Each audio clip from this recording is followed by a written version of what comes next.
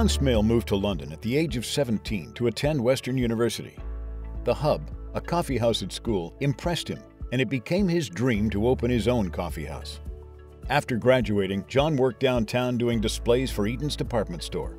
He came across a building for rent on Clarence Street, an old Bell garage. It was perfect and would become his coffee house. With financial and emotional support from his brothers Bob and Jim, a lease was signed and renovations were started.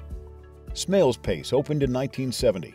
John's brothers worked with him for the first year and helped him realize his dream of a place where a collective of artists, writers, poets, visual artists, storytellers, and musicians could meet.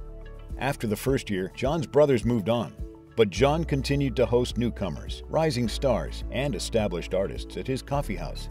Smale's Pace offered a full menu and, of course, coffee, but alcohol was not served. It was strictly a listening house, where the music and its message was of most importance. Artists felt at home and respected. Hall of Famer Paul Mills was one of the early performers, as was Laura Smith, who also worked there as a waitress. In its 5 years of operation, Smale's Pace saw Bruce Cockburn, Murray McLaughlin, Stan Rogers, David Essig, the Good Brothers, Jackie Washington, Willie P. Bennett, and many other folk artists take the stage. By 1975, it was all over, and Smale's Pace closed its doors, its impact far exceeding its lifespan. In 1974, the Home County Music and Art Festival, now celebrating its 48th year, began just a couple of blocks north of Smale's Pace.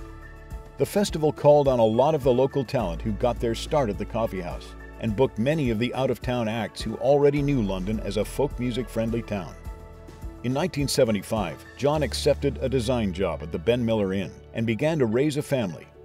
An interested group carried on the venue on Talbot Street for a few years under the name Change of Pace.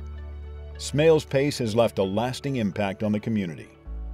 The Forest City London Music Awards Lifetime Achievement Recipient 2022, John Smale.